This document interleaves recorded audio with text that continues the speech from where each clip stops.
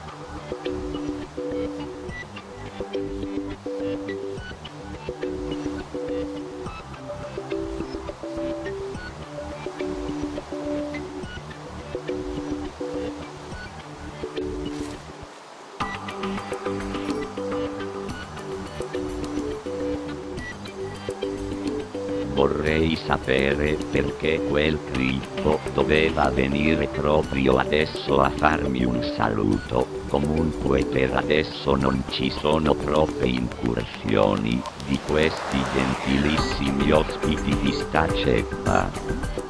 Vediamo di farci un giro e se ne trovo altri. Chiederò loro cortesemente di andarsene in Cina a rompere le balle.